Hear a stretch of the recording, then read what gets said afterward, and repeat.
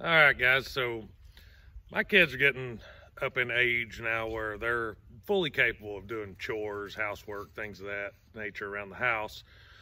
So we've started having the kids do these kinds of things. Well, laundry was one of the new tasks for one of my daughters. Well, in the course of doing laundry and gathering them up, this is partially my fault. My pants got collected and everything in them went into the washing machine. Wallet, keys, everything, including a spare mag that was in my offside pocket. So this magazine has made it through a full cycle in the washer. I haven't done anything to it except for laid it in the safe and let it dry for about a week. So I figured instead of just throwing them away, we'd come out and run them through the chronograph and see if there's any like oddball velocities, huge standard deviations, whatever. So that said, we'll load them up here and see how they do through the chrono. Hell, they may not even go off. I don't know. We'll see. Actually, I'm going to go ahead and give a prediction. I think they'll all fire just fine. Let's see.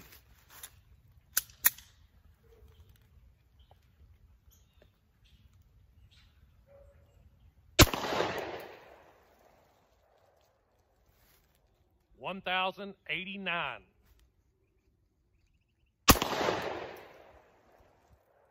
$1,111.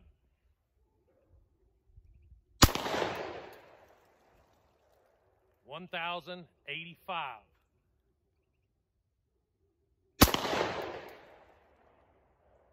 $1,109.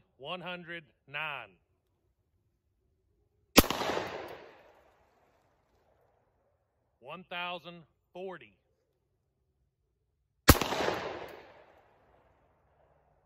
$1,077.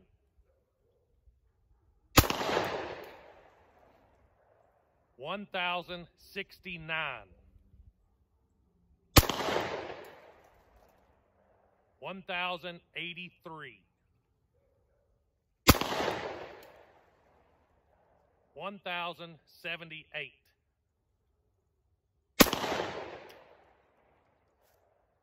$1,101. And we're empty. So yeah, I fired just as I figured they would. I wouldn't recommend carrying them, which of course that's why we're discarding them the way that we are. But I think, you know, the seal between the bullet and the brass as it gets seated, it's a pretty tight seal.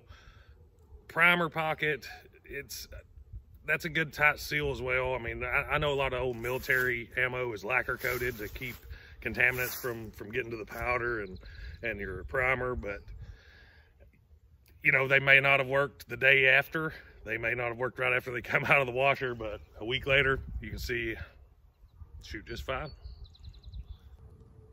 And that's our average velocity for all the rounds, 1,084, which is pretty good for a 124 grain gold dot coming out of a P365 barrel. It's coming to you from the laundry room where all this took place. If you like this video, like and subscribe. Let me know how you liked it. I got a video coming up here soon. It's going to be 300 blackout through the gel test. It's going to be a couple different bullet varieties out of a 10.5-inch barrel. I'm looking forward to the results myself, so stay tuned.